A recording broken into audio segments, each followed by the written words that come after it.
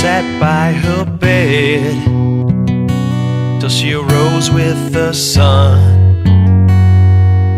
I couldn't wait another minute to have some more fun. She'd get up and cook me whatever I'd want. We'd turn on the tube to see what was on. Of her 9 grandkids, I was one. I was her huggable, lovable grandson done.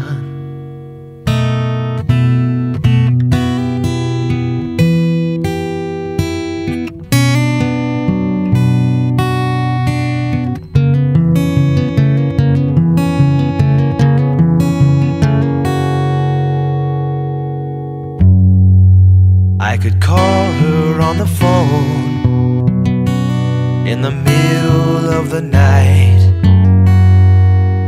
When I'd fall asleep, she said that's alright. When I'd call her back to tell her good night, she'd tell me that she loved me. Don't let the booglies bite.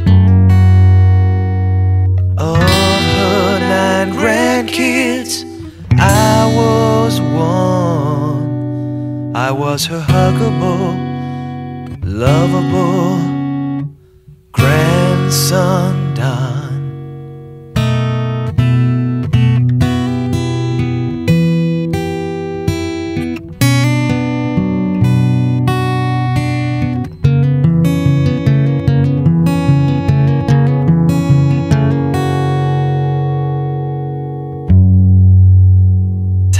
When I was mean to her and said things I shouldn't say, I told her I was sorry, and she said that's okay. You told me sorry once, that's all you have to say.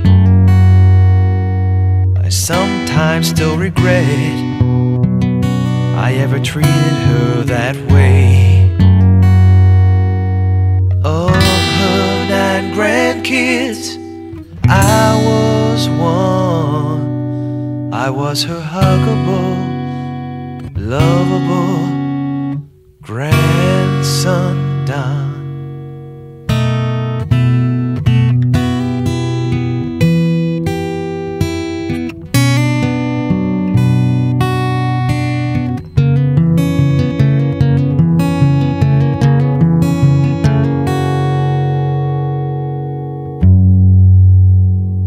As she was dying, I sat by her side.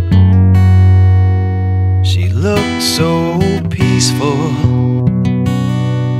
when she died. And as I looked at her, I felt empty inside. My Aunt Anita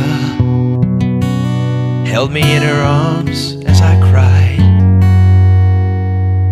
Of her 9 grandkids, I was one. I was her huggable, lovable grandson done.